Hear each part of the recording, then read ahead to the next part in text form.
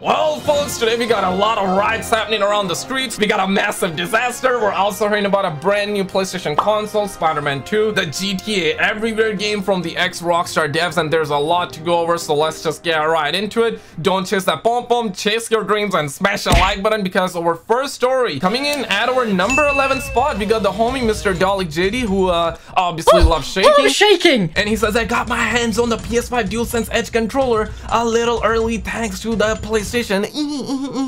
First impressions, looks, feels premium, customization is solid, and love being able to adjust the dead zones, sensitivities, and button mapping quickly. Feels great on Call of Duty. Love it so far. We definitely love to see the homie shaking, but also speaking of a disaster, coming in at our number 10 spot. I mean, damn, man, y'all gotta stop sometimes, okay? This is why I stopped praying for some of y'all out there, because apparently, FYI, Sony has filed a 1-week extension request with the FTC going through the January 27, 2023 to limit or quash or otherwise response to the subpoena served. And I know some of you'll be like, Skizzle, I'm a stud muffin. You always seem to forget that, okay? Can a brother get that explanation in simple terms and say no more, okay? Because apparently Sony has filed a subpoena and they have basically gangbanged Microsoft, because Microsoft is saying that, bro, like Call of Duty, bro, we're gonna get Call of Duty and we're gonna keep it on all platforms. But Sony is saying that that's one big cap, and once you get the Call of Duty, you're not gonna be dropping on PlayStation, and it's not gonna be good for the gamers.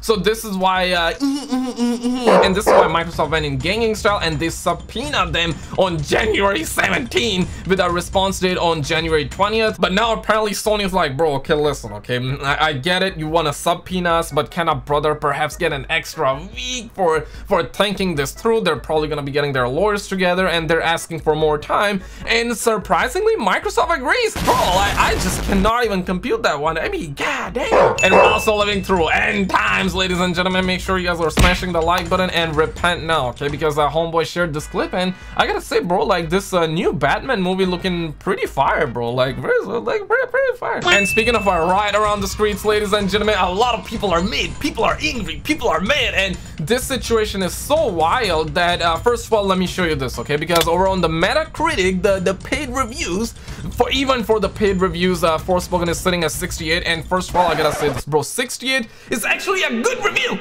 68 is more than passing numbers, okay? Once you have more than 60, that's average. That's passing it. And a lot of people are saying that, yo, how dare you give it like 68? How dare? This game is a masterpiece. And on the other hand, a lot of people are also mad, saying that, bro, this game should have been getting like 3 out of 10, 2 out of 10, 1 out of 10. And I'm like, damn, man. Like, I mean, damn, bro. Y'all want to be victims so bad, but 68, that's not a bad number. You got like 22 positive, 37 mixed reviews, and y'all know for the fact that in 4 hours from now, this is where the floodgates gonna open, and this is where we're gonna be seeing the real experts review. You know that's true, right? And this is where we're gonna see a lot of angry reviews. This is where we're gonna be seeing like a lot of positive reviews as well. Either we're gonna see 10 out of 10s or 0 out of 10s, ladies and gentlemen. But the situation that's so wild, Gaming Nexus giving 95 by saying that Forspoken is absolutely fantastic with all the spells you can unlock. And then when you scroll down with the hardcore gamer, more like toxic gamers, they say that Forspoken should have been striking an appealing fresh start for Luminous Productions. The end result, sadly, is a game not only bland and unpolished, but deprived of our reason, bruh.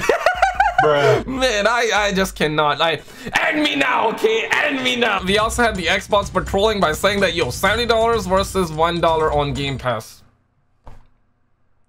And the streets are not stopping, okay? A lot of people are mad, a lot of people dropping DDTs, and a lot of people are catching herpes in this situation. And this situation got so out of hands that even the Sony ponies had to jump in to save this sinking ship. Stolen $180 per year for 10 years versus $70 solid game that you own. There, fix it for you. And right after people and a lot of gamers started to lose hope in humanity, a lot of people said that like there's no coming back. This is why I have stopped praying for a lot of you. Some of you, in fact, every one of you out there, there was a little light of hope, because this God's man, this beautiful soul, came out by saying that just a reminder that critic reviews aren't always telling the full story. High in Life was a lot of fun despite its average reviews. My guy, 67 is not that bad. Hey yo, what the f?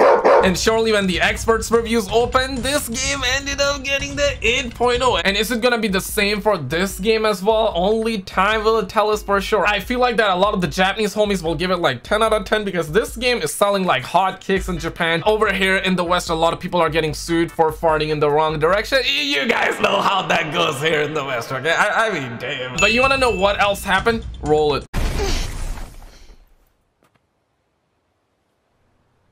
Did I just do that? Well, definitely with my assistance. I did not just do that. We did. I just moved with my mind. Perhaps our connection has somehow awoken some abilities. I just moved with my mind. I just keep hearing I. I just moved with my freaking mind! Yeah, okay, that is something I did. And also, last week, Adin Ross called on Twitch to ban hot tub streams. Roll it. I'm gonna flat out say it, bro. I don't know how many people are gonna back me on this. Twitch, I believe heavily. You know, I saw one person that lost a lot of money to gambling. You guys banned gambling. You guys moved on it quick. I think we have a problem, Twitch. I think there's the hot tub streams, bro. I think it should be banned from Twitch. I think hot tub streaming should be banned from Twitch. You know, it's soft. It's a to OnlyFans, and you know, it's in the same category as gambling, right? Because it's promoting poison. You know what I'm saying, in the brain, and it's making people addicted to it's feeding their addiction to jerking off, which is a serious problem we have. You know, I'm gonna flat out say it. I don't care who agrees, who doesn't agree, but it's just a fact in my opinion. Now listen, man, it is actually facts what he's saying, but it's a fact in my opinion. That got a lot of people started rolling, and a lot of people started rolling. It's just a fact in my opinion. It's just a fact in my opinion. It's just a fact in my opinion. There are people also saying that you used to have all the horses on the stream, and now you're saying this. It looks like that he's a changed man. But seriously, man, W Adin, W Tate, the stocks are off, the stocks are booming. Seriously, man, Twitch is a disease of a platform. It's no longer a gaming website, okay? We got chicks with the big ass bundas just spreading that right around the Twitter streets, and not the Twitter. We got chicks with the bundas just spreading it around the Twitch streets to the kids out there. I mean, damn, man, there's a whole lot of haram out there. These are the signs of the end time. So I gotta say, W Adin, I gotta clap for this young man. I mean, he's becoming a man. This boy is surely becoming a man. We also had Tom Henderson coming out by saying that on all the PS5 Pro Slim rumors, I don't think it's a Pro or Slim. My understanding is that it's just Gen 2 of the regular PS5. The normal PS5 will cease production at the end of this year, and the new model will start in April and begin selling in September. He also followed up by saying that as for if there's going to be a Pro version this generation, I'm not entirely sure, he said. It doesn't feel like the regular version that has been fully utilized yet, and surely won't be en masse until end of the year. All I can say here is that, wait for it, all I can say here is that I've heard more about the PlayStation 6 than a PS5 Pro. I mean, damn, they're already working on a PlayStation 6, mind you. PS5, we don't even have a next-gen game. We don't even have a next-gen game, and I do know for the fact that Sony recently came out because of that Microsoft and Call of Duty situation, and they said that y'all were gonna have PlayStation 6, but don't worry, we're not gonna have it before like 2027. It's most likely gonna be like by the end of 2027 or in 2028. We still got some time, but surely we had a lot of leaks, and we even had the TV company that exposed the entire situation, and they said that we're gonna be having a PS5 Pro by the end of like 2023, 2024. That's kind of like what they said. And this year we're supposed to get the Slim model, but Tom is saying that it's not necessarily a Slim model. It's basically gonna be the Gen 2 version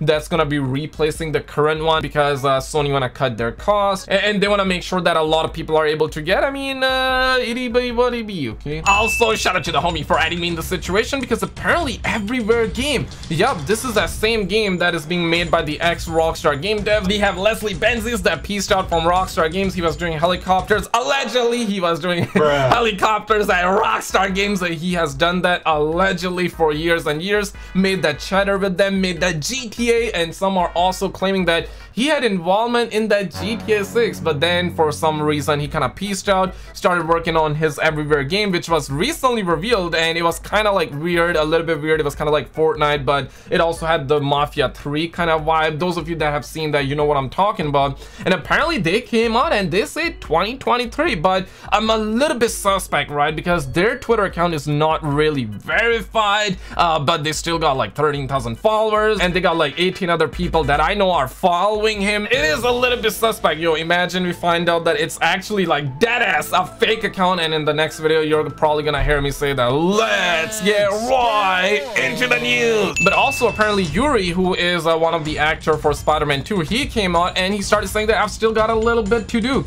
It's a massive game, so I'm still doing a little bit of work. I know they're confident about their release date because right now a lot of people are assuming like, is this game still gonna be coming out in 2023? Because we barely saw anything for this game. The only thing we saw was back in 2021 when this game was officially revealed, officially announced. That's when we saw the CGI trailer, and that was the only thing. And so far there hasn't been anything massive. So far we haven't seen a trailer, and a lot of people are looking like this. They're saying that Sony, bruh, like y'all gotta stop doing helicopters. Y'all be standing there with thumbs up y'all asses, and y'all gotta drop that trailer. Y'all gotta drop that gameplay. And he says that I know they're confident about their release date, but I will tell you that it is astonishing.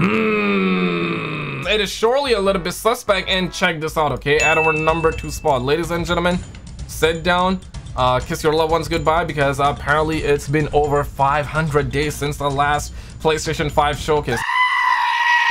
I mean, talk about gaming being dry, it doesn't get drier than this, ladies and gentlemen. And at our number 1 spot, we got a massive disaster. Xbox officially quit. They just did say this.